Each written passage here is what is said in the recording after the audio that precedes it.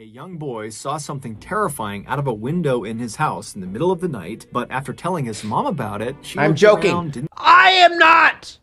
My thighs are thick! Okay, sorry. see anything, and so told him, you know what, you probably just imagined it. However, years later, that boy and his mother would learn he had not just imagined it. It was very real. But before we get into today's stories, if you're a fan of the strange, dark, and mysterious delivered in story format, then you come to the right place because that's all we do, and we upload once or twice every week. Hold up, are sounds working? Can you guys hear the video? Wait, why are you saying our sounds working? Oh, no. No, they aren't. Oh, that's what you're talking about. They're not working. I'm sorry. I keep forgetting to fix that. I'll fix it. So, if that's of interest to you, please spend a nice long day at the beach and then afterwards make a special trip to the Like Button's house so you can shake out your towels directly into one of their open windows. Also, please subscribe to our channel and turn on all notifications so you don't miss any of our weekly uploads. All right, let's get into today's stories. Yep. Nope. Yep. Nope.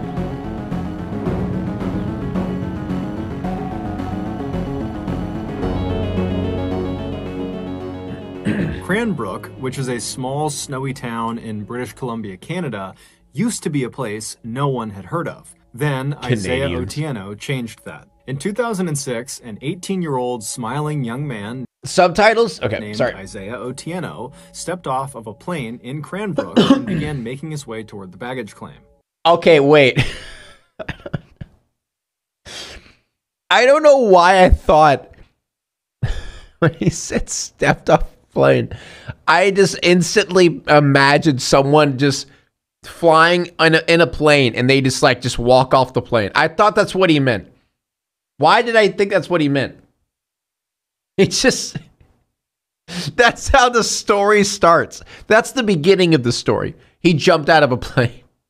As he walked, everyone in the airport stopped and stared up at him. Isaiah was 6'9" tall. Damn! Making him easily one of the most unique people in all of Cranbrook. Isaiah, who was the son of a Kenyan politician, had worked really hard to earn his slot at the local university, called the College of the Rockies. His plan was to use that degree to get a great job so he could help support his family back in Nairobi. Not long after the first semester of Isaiah's freshman year had started, he was not only flourishing academically, but also socially. His big smile and his charm and his incredibly good manners had earned him many friends as well as the nickname the Gentle Giant. But the person Isaiah most closely bonded with while he was in Cranbrook was another student named Isaac Hockley. Isaac, in addition to being a student at the College of the Rockies, was also a passionate photographer and actually worked part-time for the local newspaper as a freelance photographer. Isaac and Isaiah had briefly met never trust in us late photographers. 2006 at their campus. I assume Isaac is going to be the antagonist of this story. Somehow. Campus's billiard halls when they were both playing pool, but that interaction had not made them friends. What had cemented their friendship and made them very, very close was one night in early 2007. Oh, wait, never mind. Isaiah had gotten a job as a bouncer at a local bar because he's 6'9", and so he was the bouncer. And Isaac had come to that bar, not to see Isaiah, just to go to the bar. And so Isaiah's at the front, he's checking people in, and then he hears this commotion in the bar behind him, and he turns and he sees Isaac is getting attacked by this huge guy that's way stronger than him, who looked like he was the aggressor in the fight. And so without any hesitation, Isaiah turns and just starts galloping into the bar. Did I have a nickname before? He's leaping over chairs, he's leaping over tables, and he jumps into the fray, and he fought off Isaac's attacker. And so after— Dude, that is badass, all right? That's badass. My nickname was, Darren. I don't know. I don't really have any nicknames. Choir boy. That's a good After one. the dust settled, Isaac was so thankful for Isaiah, even though Isaiah kind of downplayed it and acted like it was no big deal. But either way, the experience totally bonded these two very different people, and after that, they became totally inseparable. Over the next couple of semesters, the pair would often go off on long rides outside of Cranbrook into the mountains and the forests, and they would just chat. Isaiah would talk about what it was like to live in Kenya and how he was really here to try to be successful like his father. And Isaac would talk to Isaiah about his passion for photography and what it was like growing up in Canada around Cranbrook. On one very memorable drive, the pair were driving at night along this kind of winding road that went through a forest when all of a sudden a moose leapt onto the road. And oh my God, it's a story about a moose. Dude, we literally went on an entire stream about moose, man. And how it's like insanely terrifying they are. Blocked their way, and so Isaac at the last second had to swerve to avoid the moose. But ultimately, they did not get into an accident, and it was just a close call. So Isaac was totally fine. He had kind of recovered within seconds.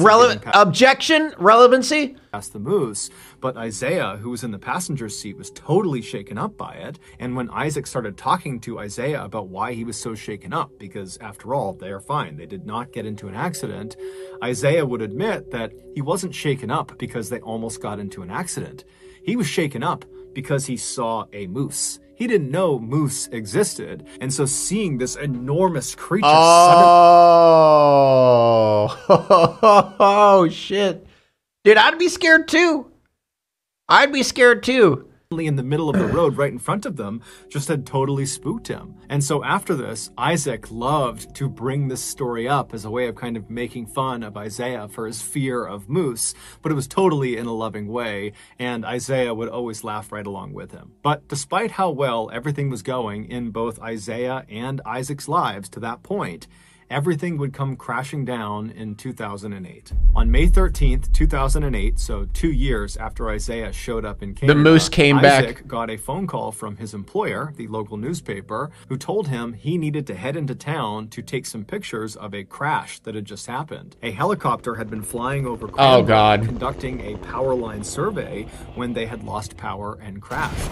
And all three people, the pilot and the two people in back who were actually doing the survey, they all died on impact. Isaac, like everybody else who heard about this, was totally shocked. One, because it was totally tragic and horrible, but two, because nothing ever happened in Cranbrook. So to have something so big like this happen right downtown was just unheard of. And so Isaac hopped in his car and he began making his way towards the crash site. And it didn't take long before he saw this massive ring of people right at the intersection between 10th and 14th Street. They were all on the sidewalk and up on buildings, and everyone's just looking in towards this massive mound of jagged metal that was on fire, and all this black smoke was coming off of it. And there's ambulances nearby and police, and the fire department was there, and they're trying to put out the flames, but they can't do it. And so Isaac parks his car and he rushes over to this ring of people, and he works his way towards the front. He pulls out his camera and he began taking pictures, first of the wreckage and the fire, and then also of the police as they put tarps over the bodies. His friend's gonna be dead. No, these pictures he was taking were about to take on a whole new significance for him. Earlier that day, just before 1 p.m., Isaiah wrapped up his final class of the day, and after he was done, he remembered he had some letters in his backpack that he had been meaning to mail to his family back in Kenya. And so he decided on his way home, he would make a detour to the post office and he would mail those letters. And so he left the building where this final class was, and he stepped out into the bright sunshine of that May day. Did it land on him? I swear to God, did it land on him? He put his headphones on and then he began to walk. At about 1:05 p.m., he arrived at the post office and he went inside just long enough to put his letters in the mail slot, and then he headed back outside. 1 minute later, at 1:06 p.m., as he was crossing 10th Street, the helicopter above lost power and crashed directly on top of Isaiah. Oh my God. What are the odds, man? Holy shit. Within seconds, he and the three people on board the helicopter would all be dead. It's believed because Isaiah was listening to music on his headphones. It was the goddamn AirPods!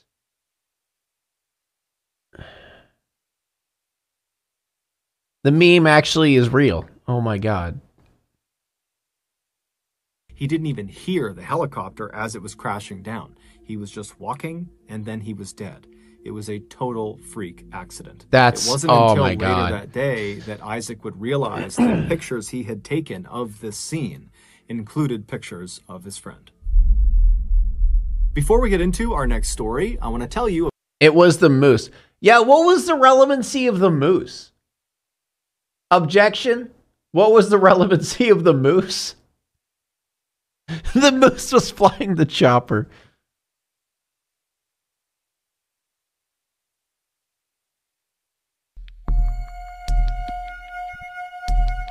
On a warm summer night in 1998, the moose was just world building? Fair enough. A boy named Tyler Florian fell asleep watching TV on his living room couch. Tyler lived with his parents as well as his older brother, Will, who was 10 years old, in a modest two-story home in a rural neighborhood in West Virginia. That night, Tyler's father, who normally tucked the boys in at night, was out for work. And so after Tyler fell asleep, it was his mother who gently woke him up and encouraged him to head upstairs to his room. And so Tyler, he gets off the couch and he's groggy and he makes his way over to the stairs.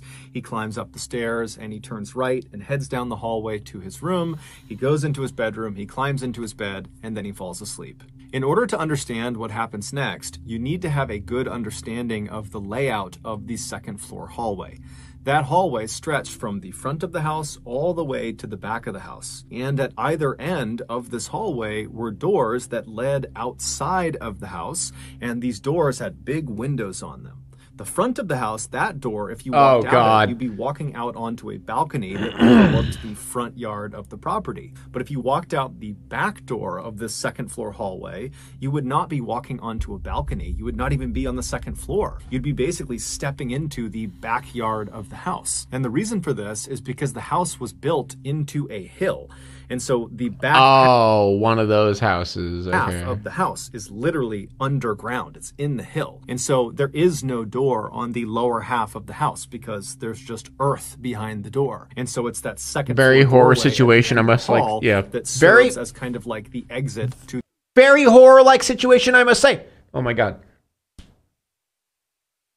I don't watch Better Call Saul. Backyard of the house. So with that in mind, Tyler, he gets upstairs, he goes to his bedroom, which is towards the front half of this hallway, and he falls asleep. And then only about an hour after falling asleep, he wakes up to the sound of someone using the bathroom. Tyler's bedroom was positioned right across the hall from the bathroom, and his door was open. And so Tyler's laying on his bed, he opens his eyes, and he's looking through his open door at the bathroom. And the bathroom, the door is shut, but he can see there's light coming out from underneath the bottom of the door, so he knows someone's in there. And so Tyler's just laying there watching whoever is in there. He's assuming it's his brother, who has a habit of going to the bathroom in the middle of the night. And so he's just kind of watching, and then at some point he hears the flick of the light as it's turned off, and he sees the light disappear from inside of the bathroom.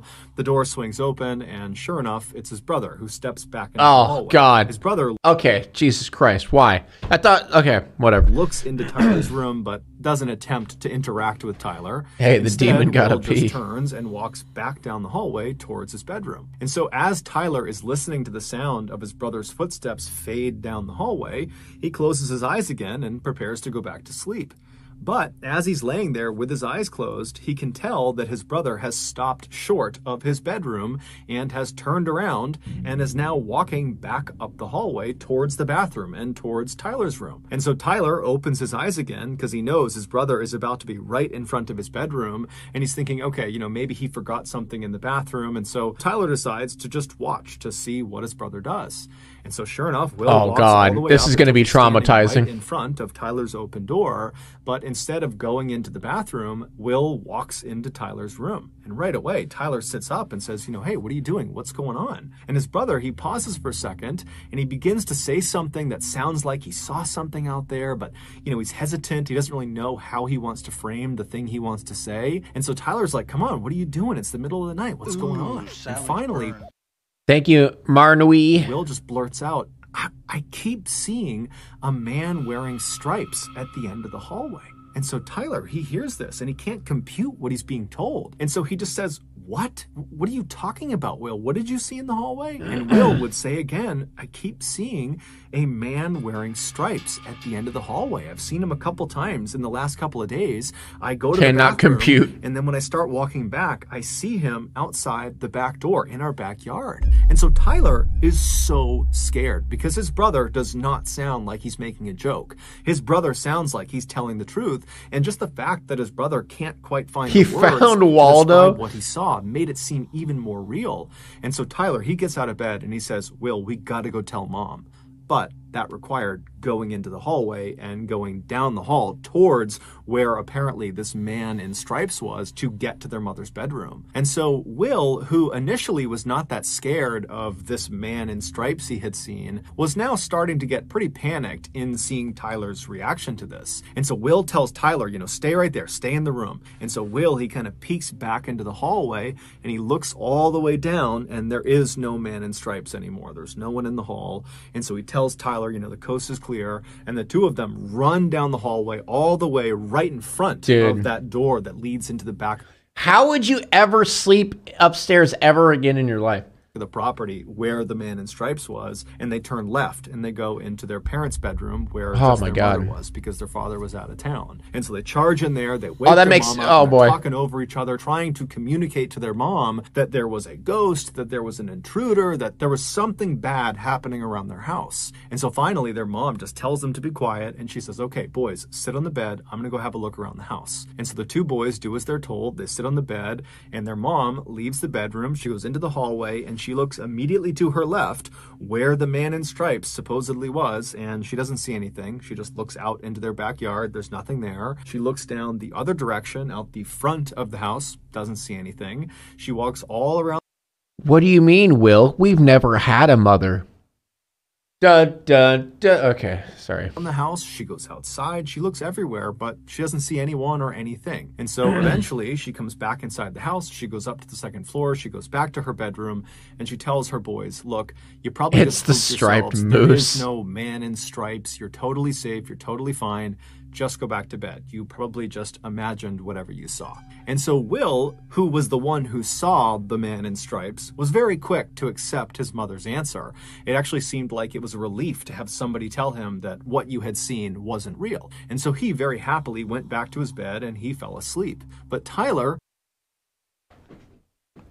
What kind of child is that? What? No. That's not what a child would do. This kid, what? There's no way that's a child. There's no way that's a child. What kind of balls did this... There's no way. Oh my God, dude, my son gets scared of his own shadow. Which, I mean, yeah, each child has different, like, thresholds of scare. Because, I mean, my son's in a new house, so he always gets scared about going upstairs. Just in general.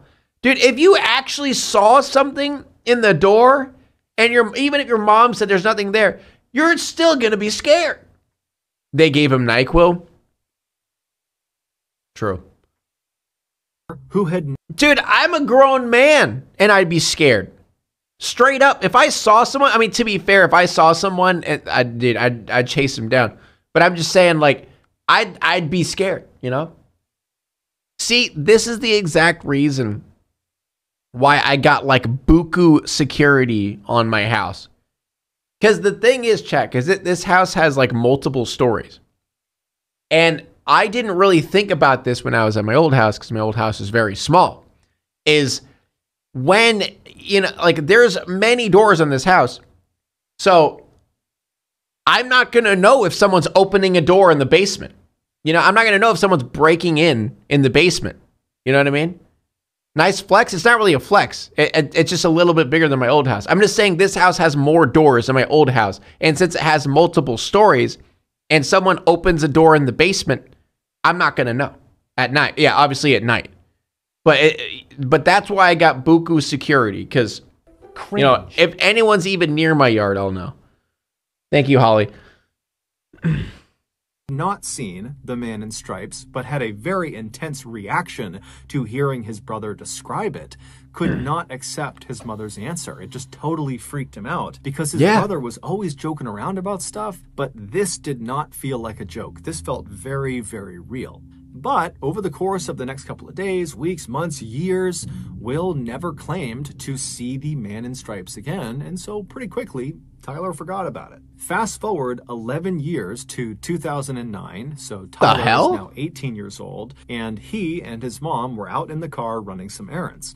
And as they're his mom around, is the stripe dude about all sorts of different things, and at some point they began talking about one of their beloved family pets, a dog named Max that they had when Tyler was really young. And so as they're kind of swapping stories about all the goofy things that this dog did, Tyler's mom suddenly says, "Hey, Tyler, do you remember the time that I opened the front door to let the cops into the house and Max came bounding into the house and he went right into the kitchen and he ripped open all the food?" And Tyler's looking at his mom like, "Wait, when did the cops come to our house? When did you open the door to let the cops come into our house?" And as soon as Tyler said this to his mom looked at him as if she had just given away something she hadn't meant to. And then she kind of relaxed and said, "You know what? I never got around to telling you. Now that I'm thinking about it, you and your brother were asleep and you didn't even know this happened. And then afterward, me and your father decided not to tell you guys because we didn't want to scare you. Back when you were about 7 years old and Will was about 10 years old, your dad was away at work and we were all asleep one night when suddenly I wake up to the sound of someone or something moving around outside of our house. And so I sit up in bed and I go into the hallway and I look left and I look out that door into our backyard and I see standing up against the glass this man with his hands pressed to the window looking into the house." And so Tyler's mom would tell him how she totally freaked out and she flipped on the lights and it scared this guy who ran off, and then she called the police and then the police showed up, and that's when their dog Max came bounding inside and shredded the bag of food. And the police, they searched the property, but apparently they never found this guy. Tyler's mom would go on to tell him that she played them, dude. Warned her that her description of this man that was standing at their back door matched the description of a man who was wanted for murder who was on the loose in the area. Tyler was oh my God! How do you exist in life after that? How do you not just burn down your house and move to a different continent after that? What the how do you, oh my God, how do you exist?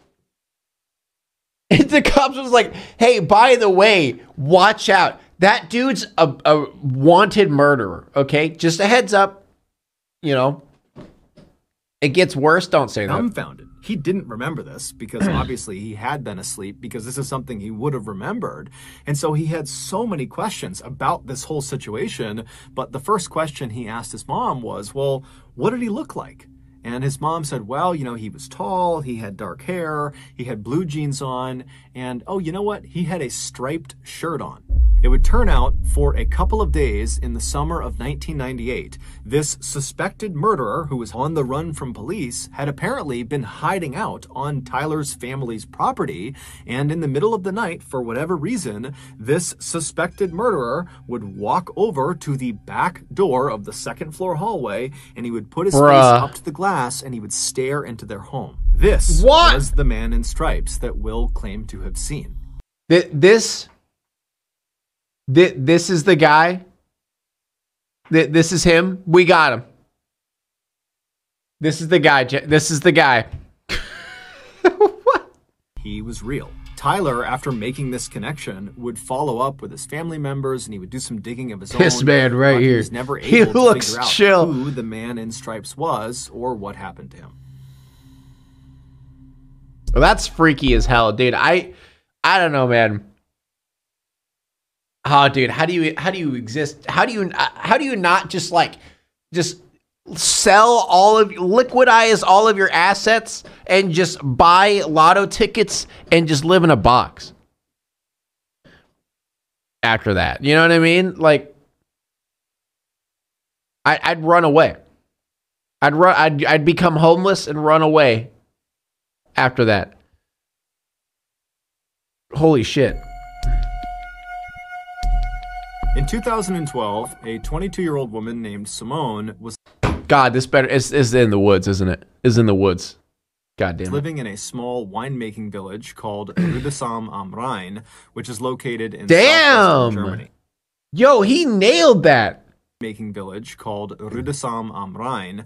Damn, he nailed that. What the hell? In southwestern Germany. This village is strikingly beautiful. It's full of quaint European homes, and there's lots of rolling green hills with vineyards as far as the eye can see, and the village sits right on the banks of the Rhine River. Simone had grown up in this picturesque village, and she had loved it, but this was going to be her last summer before she left and headed off to New York City to start the next chapter of her life. And while she was excited about that, she was also kind of sad because this village and everybody inside of it were the only things she had ever known. And so the idea of leaving them behind just seemed very strange. You know, he practiced. I mean, focusing on the kind of growing anxiety around her departure from Germany, she focused on what she would be doing that summer while she was still in Germany. Some of Simone's fondest memories of her childhood were of her time spent at summer camp. And this summer camp was located in this forest that was not far from her village. And every summer in July, it's always Simone, the forest, along with about 200 other kids from her village and from neighboring villages,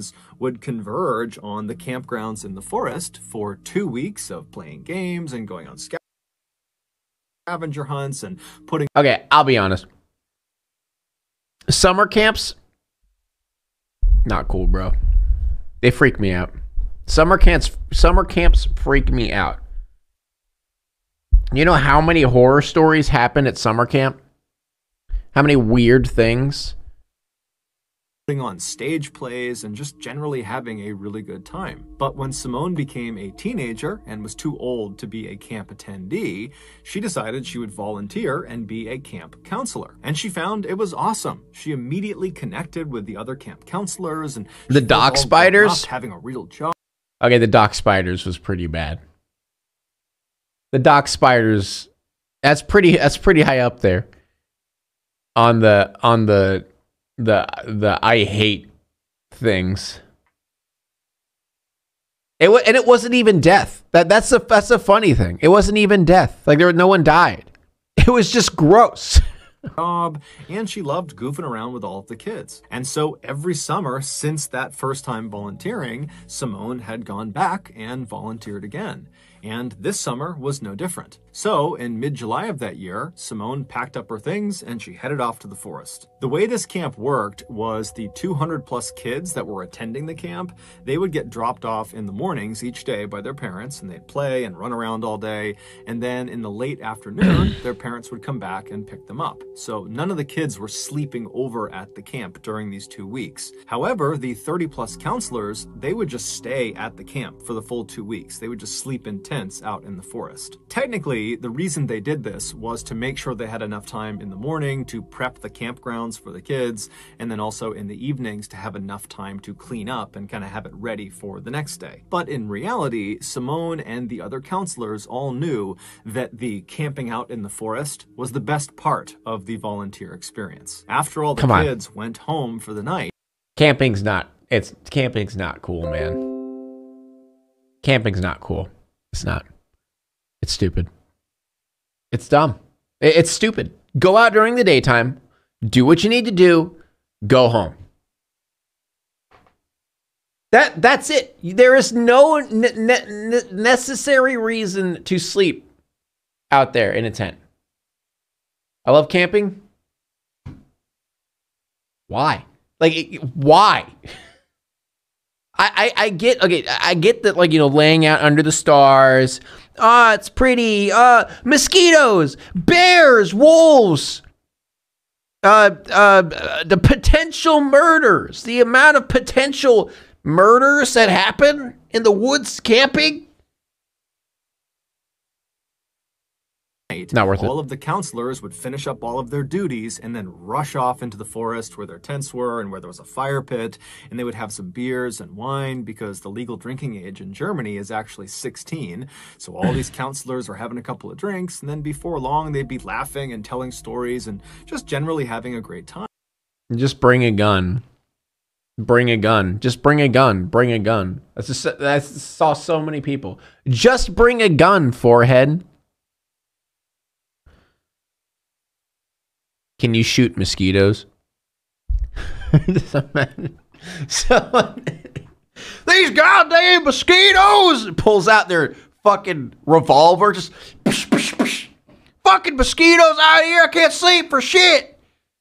Michigan. It's too much shit, man. There's too many variables, all right? There's too many variables. Thank you so much.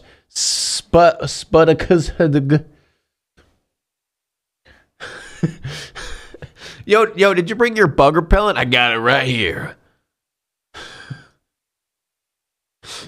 Got my mosquito rifle right here.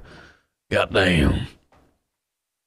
So, that July in 2012, Simone and the other counselors arrived at the campgrounds a day early, and they caught up with each other, and they prepared the campground, and then the next morning, all Desert Eagle, and everything went off without a hitch. And then that afternoon, after all the kids had been picked up by their parents, Simone and the other counselors rushed to finish up all their duties, and then headed off into the woods to enjoy their first night hanging out together. After a couple of beers had been passed around the campfire, everybody was in good spirits, and laughing and telling stories, but pretty quickly people started to fade and get tired because, you know, it was their first day back at camp and it had been a long, tiring day, and so people very gradually began retiring to their tents to go to bed. And eventually Simone, too, had simple solution, flamethrower, and gotten onto her cot to try to sleep herself, but she found that night it was so hot she couldn't be in her tent. It was stifling inside of there, and so she decides she's just going to sleep out in the open where it's a little bit cooler. And so she picks up her fold-up cot and she brings it out into the open, and she sees there are several other counselors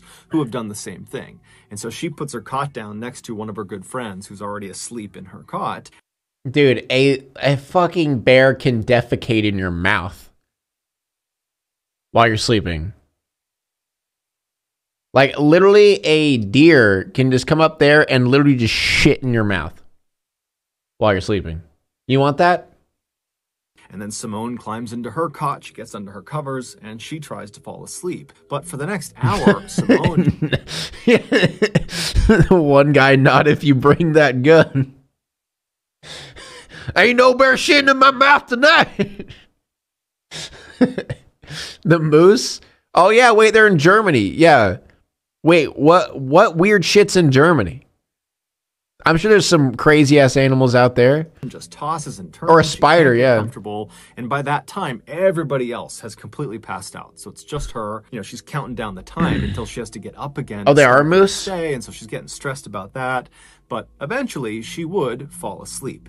However, she would immediately be thrust into one of the most visceral and intense nightmares she had ever had in her entire life. In her dream, she opens her eyes and she looks out in front of her, and it's this desert city, and there are hundreds of people all in front of her, just standing there looking up at her. And then she notices objection, relevancy. On her left and on her right are these two men, these big, huge men that are both working on something behind her. She doesn't really know what it is, but they're obviously busy doing something. And she kind of glances up at one of them and she notices he's holding something that looks like a wreath, like a holiday wreath you would hang on your door. And so Simone looks away from the guy with the wreath and just looks back. Shouldn't have ate shrooms. Sea of people, which is totally bizarre because no one's moving, no one's making any sound. They're just staring at her. And then she feels this shooting pain in the top of her head. The man who was standing on her right was not holding a holiday wreath. He was holding a crown of thorns, and now he, along with the guy on the other side of her, were working together to press this crown of thorns into her head. And so Simone... Plot twist, it wasn't a dream. I assume that's where this is going. Is feeling the thorns pressed deeper and deeper into her scalp, and she tries to fight them off, but she realizes she can't move. She can't even turn her head to look at them. She can only see them out of her periphery vision. And then she tries to scream out for help to someone in the crowd to come help her, but when she opens her mouth, no sound comes out. Oh, dude, I hate those nightmares, man. Like the chat, you know those nightmares where you can't scream, you can't move, or I feel like the worst one is when, like, you guys ever had that nightmare where, like, you run, but, like, your body forgets how to run? So you're just, like, like, running all fucking weird. Did anyone ever had, is it just me? Did anyone ever had that?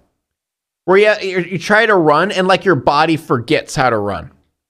You've had those? Yeah, this just sounds like bad sleep paralysis type shit. But actually, isn't sleep paralysis you're like up and aware? I guess it depends. Yes, yes, okay. Just punching? Or it's like running through molasses? Yeah, that type of shit. For me, it's literally like my body, like, it's weird. Like, I'm like, I know how to run, but my legs aren't working correctly. It's weird. And so as she's sitting there, all she can do is stare straight out ahead of her as the pressure of these thorns are driven deeper and deeper into her skin. And then at some point, blood begins dripping down in front of her eyes. And around that point, the pain became so blinding, so awful that it woke her up. And as soon as she woke up, she shot up and she reached for her head to make sure there was no crown of thorns on her. And as she's doing that, she's thinking, okay, phew, it was just a dream. That was just a horrible dream. I'm in this forest. I'm good. I'm safe. And as she's kind of patting on her head, she's realizing her head is wet.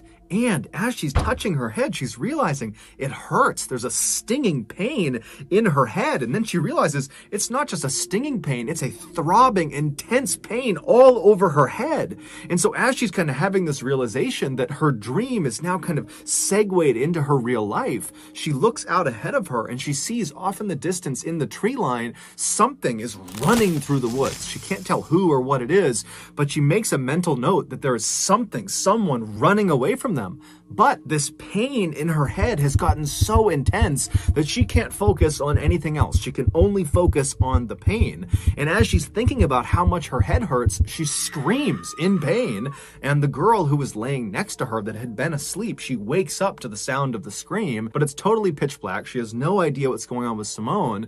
And so this girl, she sits up and she's trying to get Simone to tell her what's going on, but Simone has no idea. She's totally frantic. She can't really make sense of what's happening. And so this friend, she reaches down and she picks up a flashlight, she turns it on, and she aims the light at Simone, illuminating her head. And when this friend sees Simone's head, she starts to scream. Seconds later, the rest of the counselors that had been sleeping out were awake, and they were rushing Simone. Did she get scalped or something? Who was now shaking and vomiting over to one of the staff vans. And then 15 minutes later, they had driven her to the emergency room. It would turn out, after Simone had finally fallen asleep and she began having that really intense dream about a crown of thorns being dug into her scalp, well, in reality, something was digging into her scalp and it was kind of manifesting itself in her A bear? dream. And what was digging into her scalp was the jaws of a fox. This fox had... Who said camping was fun?